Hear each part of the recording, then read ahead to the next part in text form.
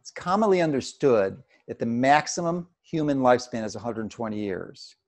But Dr. David Sinclair is one of the leading researchers in extending longevity and health span. And the strategies he discusses in his new book will lighten a path and show us how we can live healthily beyond 120 years. And believe me, the technology is right around the corner.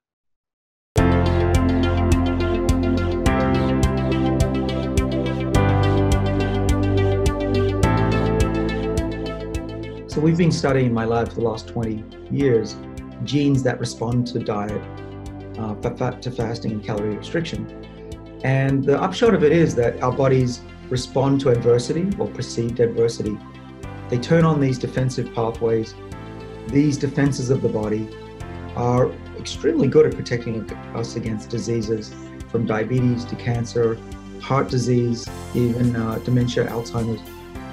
Everything in moderation, and nothing, don't do anything too consistently. Your body needs to be primed and then allowed to relax, and challenged and then allowed to relax. A little bit of stress every day and a lot of stress once in a while is a great combo. A week of fasting will really start the body to start consuming its own protein. That's what autophagy is. After about 3 days, something different starts to kick in, and people who try this tell me that they have a feeling of euphoria and they definitely get an added boost.